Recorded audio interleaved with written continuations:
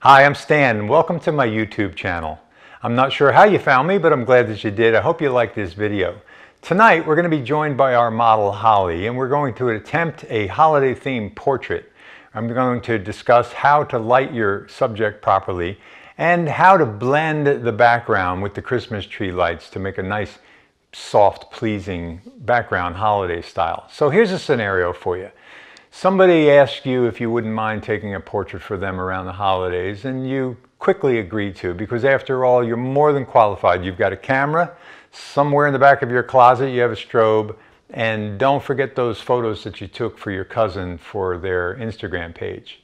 So, as the days approach, you start getting a little bit nervous. Maybe you've stepped a little bit out of your comfort zone.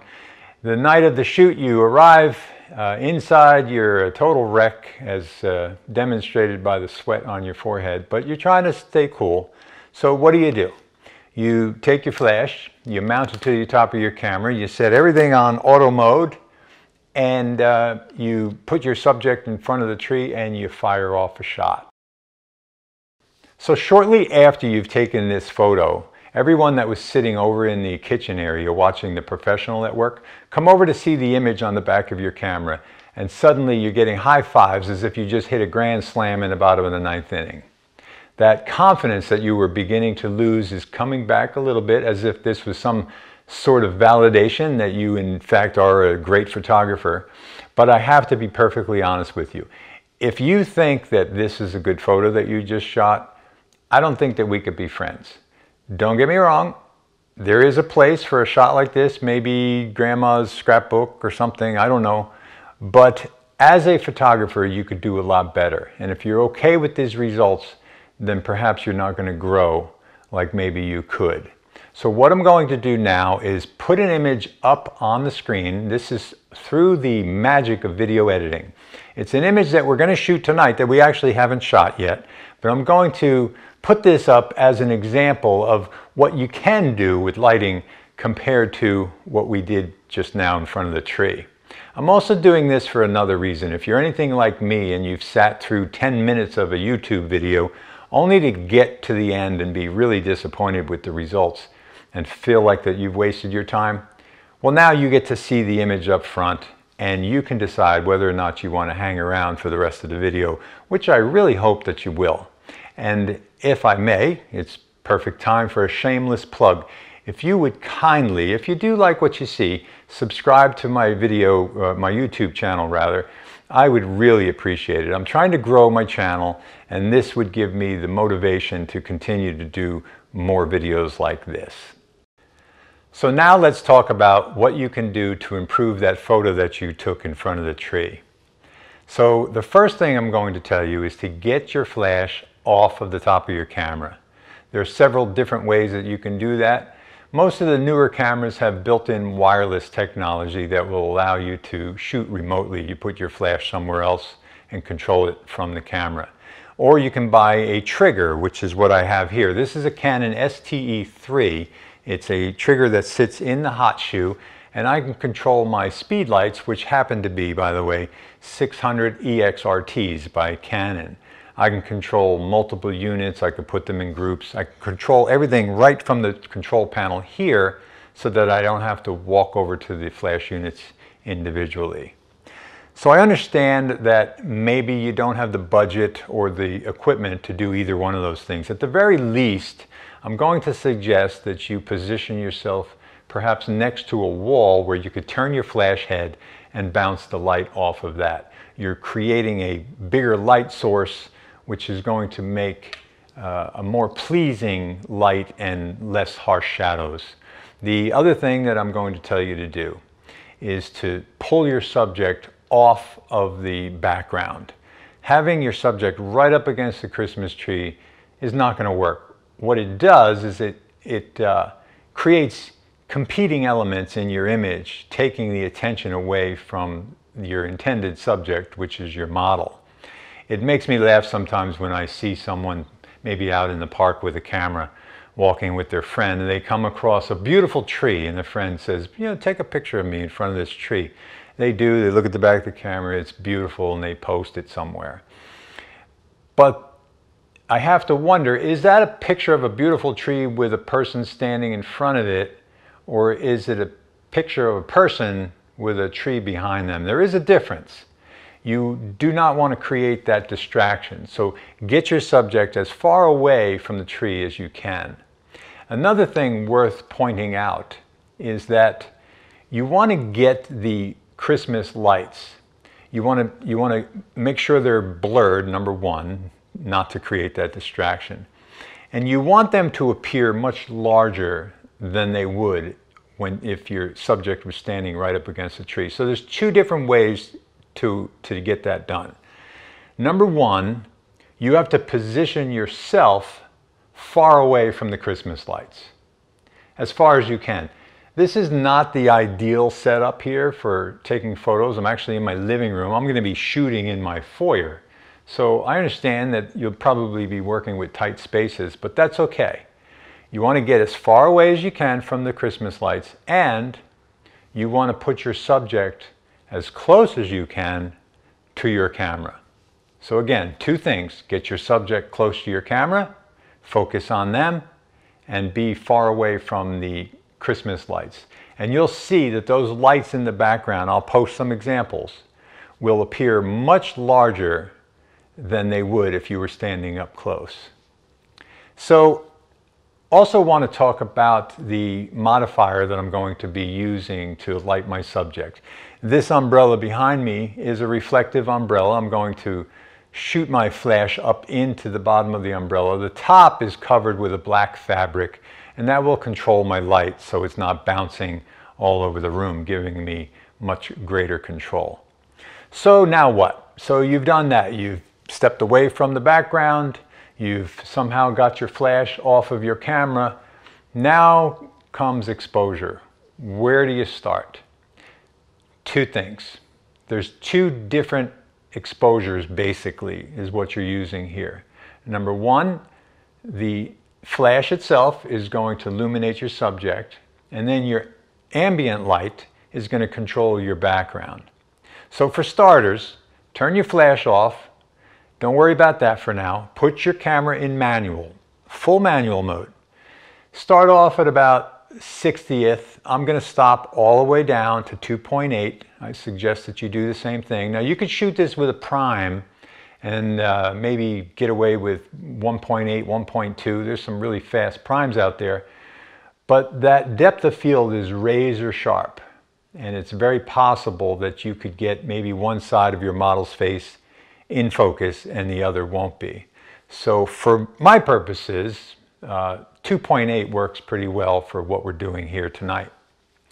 So 60th, 2.8, and then you're going to adjust your ISO up or down until you get the intensity of the background lights that you're looking for. You don't want it to be too dark. You want to introduce a little bit ambient light here so you can kind of make out that it's a tree, and there might be some other colors that you're introducing into the photo. And that's it. You're going to leave those settings throughout the whole shoot.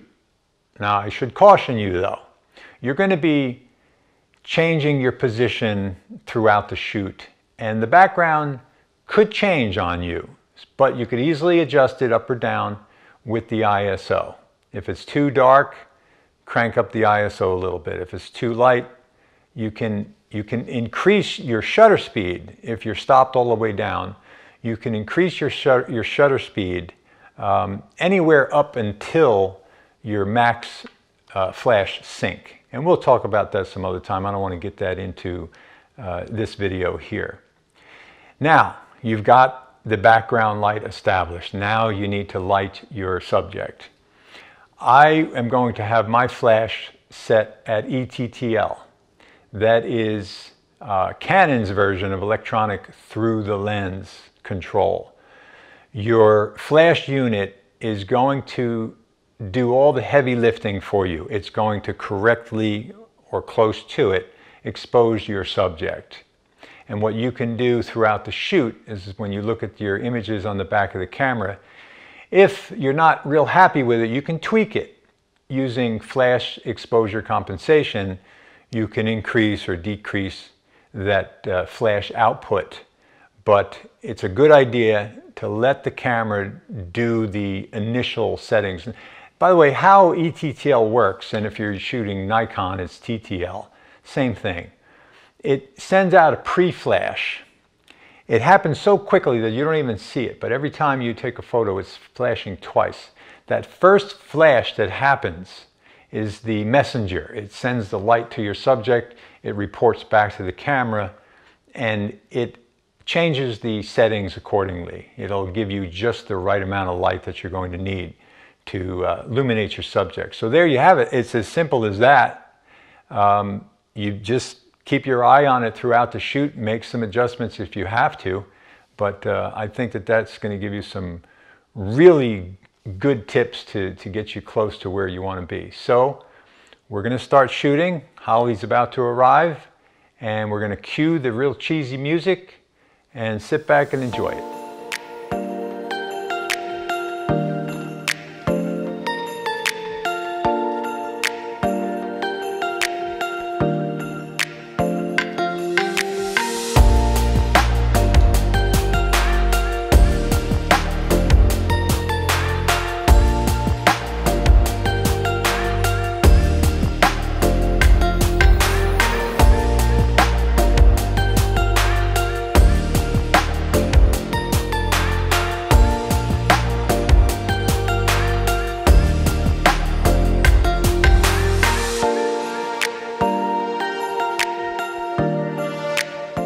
So there are a couple of other tips I'd like to share with you to make the photo session even better.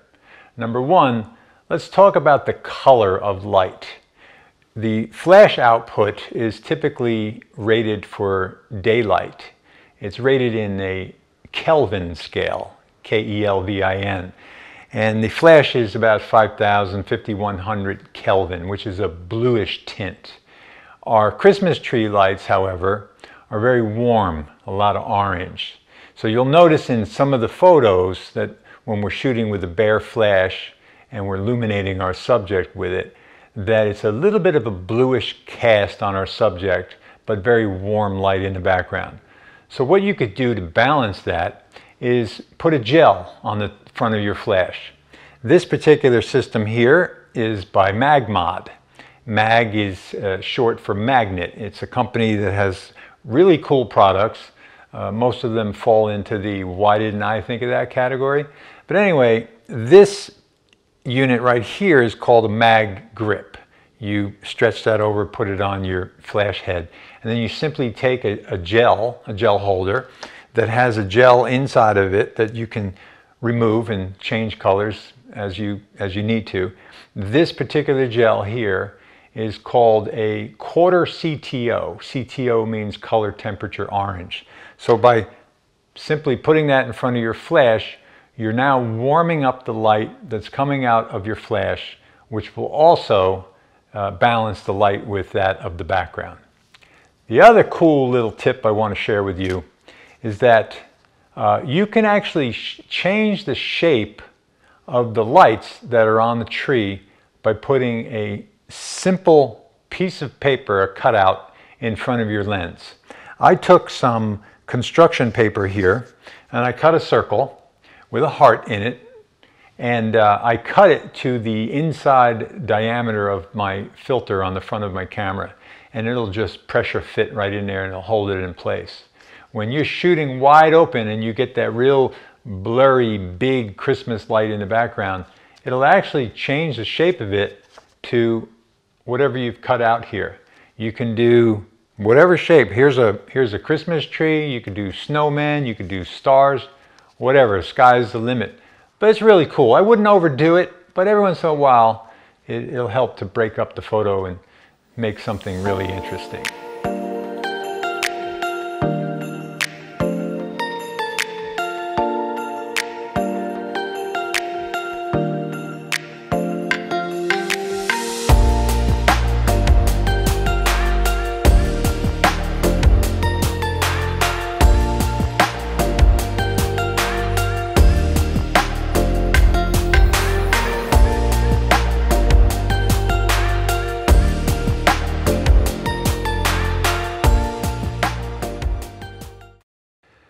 So that's a wrap. I really hope that you enjoyed the video and that maybe you learned something. And by the way, you may have noticed in some of the photos that there was a hair light.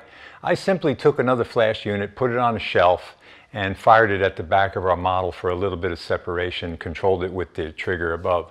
So remember, if you have any suggestions, just leave it in the comment section below. I'll see if I could do something with that. And if you've already subscribed, I thank you very much.